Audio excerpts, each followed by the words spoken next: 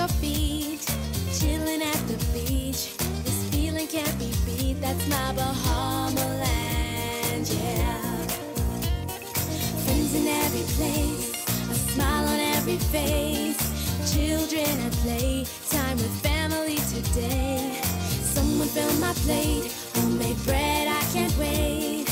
I can't get enough, I will always stay in touch with my Bahama land, yeah. Rev Voice introduces Bahamaland, an unlimited nationwide calling plan for only $5 a month. So call home today and connect again with Bahamaland. Home never felt so close. My Bahama land, yeah. New plans for improving the judicial system in 2014. Looming layoffs at some private banks have workers concerned about job security. The new president of the Bahamas Electrical Workers Union pushing for less contentious relations at BEC, the latest on energy reform at BEC, and recognizing a historic site at Lewis Street. We have those stories and more coming up tonight. Good evening, Bahamas. I'm Christina McNeil, and your MB12 starts right now.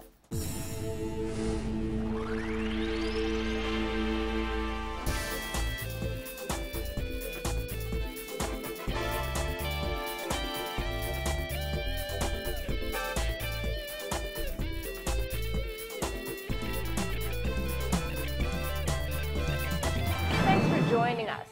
5 new courts are on the way, and according to the Attorney General, judges will be ready to take up seats on the new benches as soon as the criminal courts are complete. She gave Nikia DeVoe more details about the plans. Here's her report.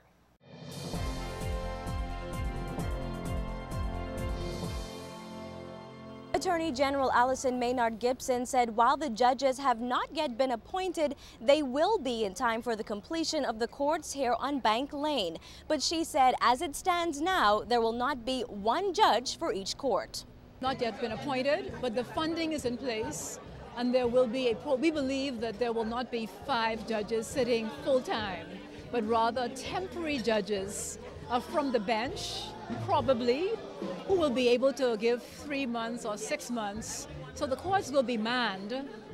It is unlikely that they'll be manned by a judge who sits for 2 years or a judge who sits for 1 year. That is unlikely, but possible. Ministry of Works officials said the refurbishment of an additional 5 Supreme Courts will be completed before the end of February. The courts will add to the 6 criminal courts that are currently in use. Prime Minister Perry Christie said last month the Ministry of Works has been instructed to work around the clock to complete the refurbishment of additional criminal courts so that 10 facilities will be able to operate simultaneously. With additional courts operating, Attorney General Allison Maynard Gibson said judges could try as many as 400 criminal matters in a year. We believe that it is important to show that matters can be dispensed with within 1 year of a person being charged before the courts. This is very critical because persons who want to assert their innocence want to swiftly assert their innocence. They don't want to be on remand for 3 years or more in Fox Hill. And those who are the victims of crime want to have satisfaction swiftly also. So we believe this would help tremendously.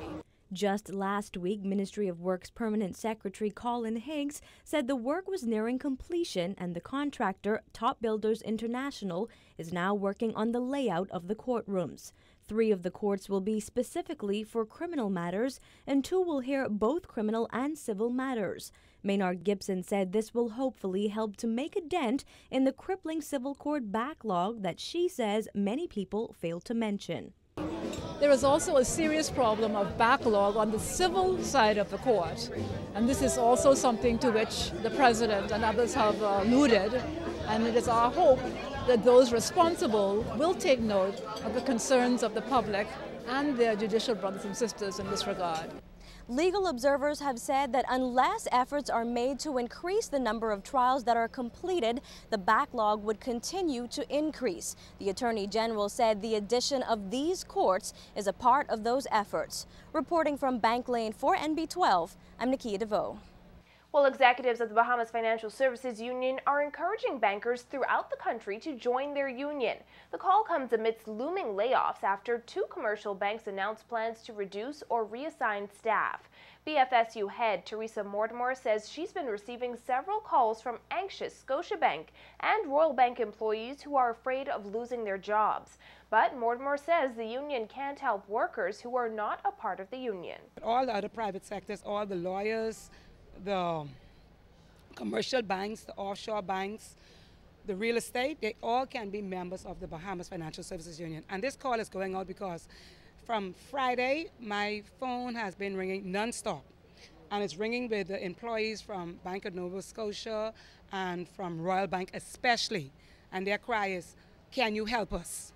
And it's so sad, I cannot help you if you are not a member of the union. My cry to them this morning is, the Bahamas Financial Services Union is willing to sit at the table and bargain on your behalf. Scotiabank recently confirmed plans to move certain functions from the Bahamas to Trinidad and Tobago as it moves to centralize within the Caribbean.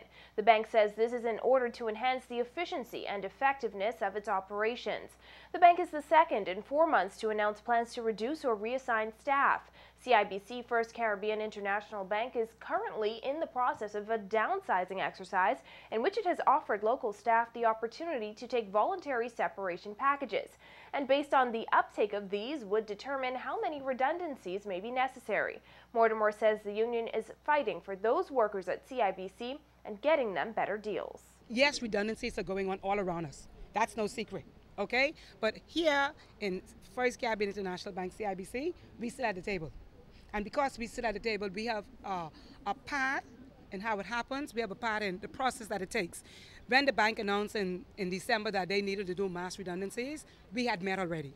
And even though it's going to be mass redundancies, what you see going on in CIBC First Caribbean now is persons who have completed 30 years of service, some even who have completed less years of service, but who have said, listen, I can retire now.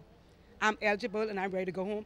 Mortimer says she believes bank employees won't come forward and join the union because they're afraid of losing their jobs.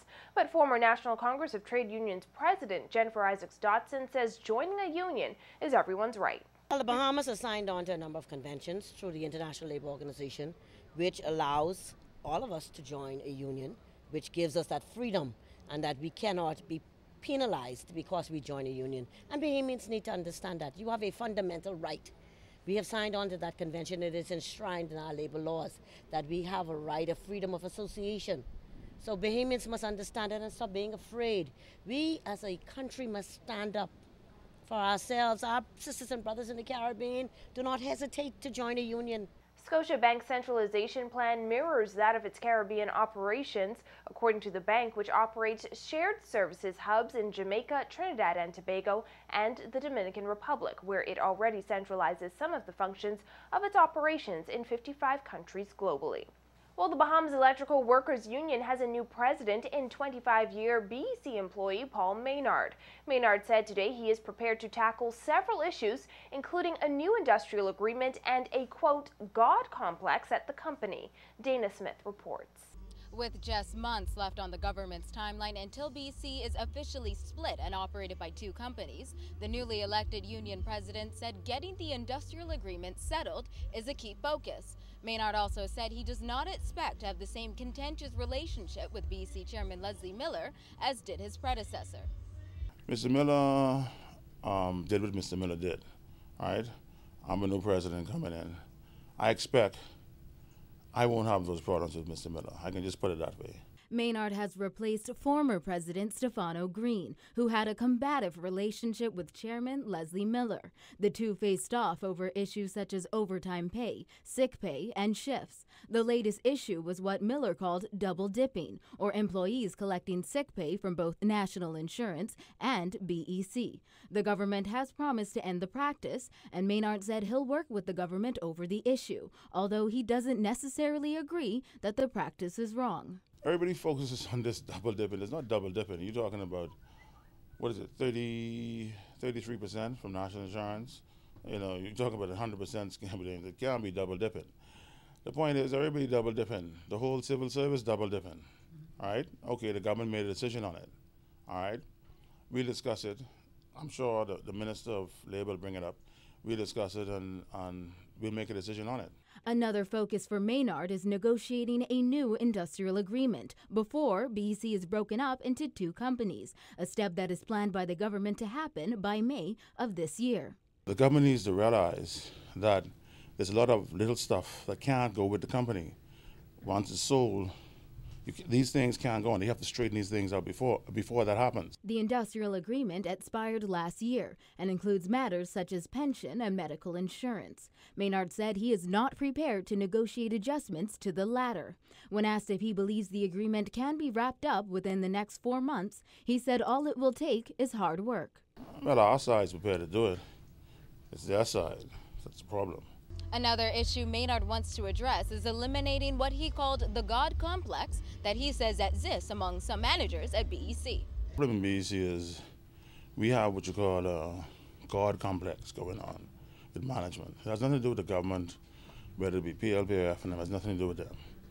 It's managers, and not all managers, because they get touchy, but a lot of managers believe that they're God Almighty. The problem, according to Maynard, is some managers believe their decisions should not be questioned by anyone else, and he says they never have to account for any mistakes. It's a problem Maynard says has been going on for the past 8 years, and it is because of this, he said, that some BEC employees are unhappy and disillusioned. He said it's also contributing to the, quote, predicament at the nation's electric company. Reporting for NB12, I'm Dana Smith. The deal between government and cable and wireless communications over 2% of the Bahamas Telecommunications Company shares is expected to be finalized by the end of March. Government's lead negotiator Franklin Wilson tells our news team that the BTC Foundation will be created soon after the deal is finalized. Under the terms of the new deal, CWC will transfer 5,093,200 shares to government to be held in trust for the Bahamian people. That trust will be managed by the BTC Foundation. Prime Minister Perry Christie announced last week that government negotiated the deal with CWC to give up nearly 2% of its shares in BTC at no cost to the government or the Bahamian people. The foundation will assist with sports development, civic activities, and fighting crime through the expansion of the closed-circuit television network. 51% of BTC was sold to CWC in 2011 under the Ingram administration. A Supreme Court judge today imposing a 20-year sentence on an HIV-positive man for a rape he committed after escaping from custody. Frederick Green Neely pleaded guilty to the April 10, 2012 sexual assault on a 17-year-old virgin at her home. At the time of the incident, Green Neely was being sought by police for escaping from prison officers while at the Princess Margaret Hospital. Green Neely is married with children. The convict's lawyer, Calvin Seymour, told Senior Justice John Isaacs that he was sorry for what he had done and had changed his life. By contrast, the victim's father said the crime has devastated his family as he asked the judge not to show any mercy. Isaacs told Green Neely that he faced a maximum of life imprisonment. However, he received a deduction for his guilty plea, which spared his victim from reliving the ordeal at trial.